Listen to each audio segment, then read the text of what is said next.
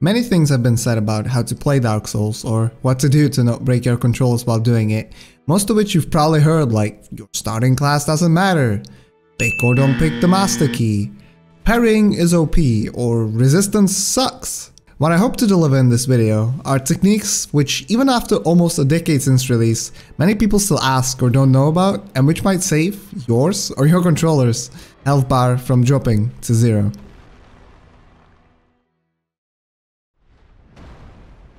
Everyone has felt the frustration from Miyazaki's mastermind in putting several important actions on the same button and the cluster this can sometimes cause.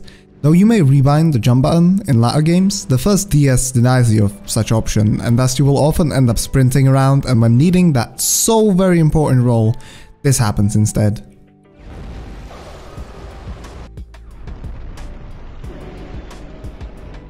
Fortunately, there is a very quick fix for this, which sometimes goes under the radar. Block while you're sprinting and you won't get a jump, but a roll instead. If you're not a fan of using the shield, you don't have to. Each time you're sprinting, opt to two-hand your weapon and use that to block. This allows you to maintain higher mobility, whether while running around the vast world of Lordran or while fighting one of its 26 bosses.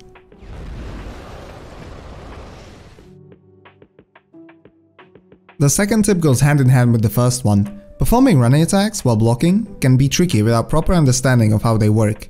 There's a 12 frame window between when you start holding the sprint button and being able to perform a running attack. Pressing R1 before this windup is complete will result in a normal attack instead. If you are already sprinting and you block or unblock, the ability to perform a running attack gets reset and this time window needs to elapse again. This means that if you are sprinting and blocking, perhaps because of the first tip in this video, in order to get a running attack, don't stop blocking and press R1. You can, however, abuse this mechanic to also get a quick R1 attack out of a sprint by simply stopping the block right before it, or tapping block and then pressing R1.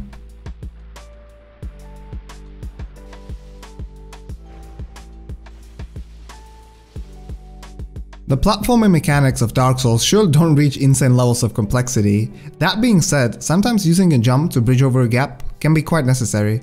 If your jump doesn't take you long enough to stagger you, this automatic jump roll animation will occur. It seems harmless at first, but in unfortunate circumstances, it might bring your parkour extravaganza to a bitter end. In Dark Souls 3, for example, this can be prevented by simply letting go forward after the jump. Dark Souls 1 doesn't have this mechanic. Instead, in order to combat this, you need to do a plunge attack while midair. This will halt your momentum upon landing, allowing you to stay safe on the platform without your character rolling off. Here's a practical demonstration of the trick in the 100% category speedrun.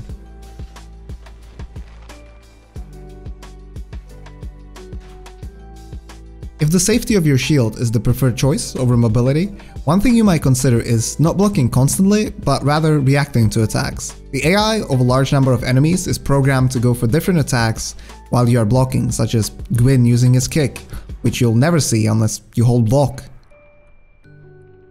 Or enemies with shields, using shield bash to break through your defenses, which results in you being stunned and your stamina being depleted, severely limiting your ability to do anything really. Your stamina regenerates at a turtle's pace whenever you're blocking, so try not to hide behind the L1 button all the time.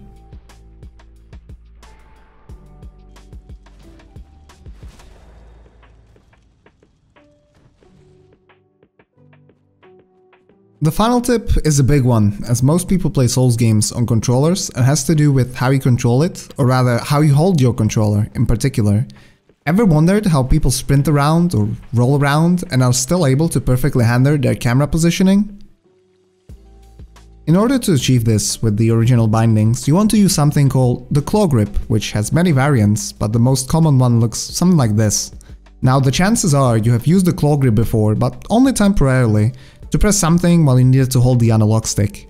Dark Souls, however, requires you to use it almost permanently while moving around in order to maximize your mobility, freedom, and control over your character.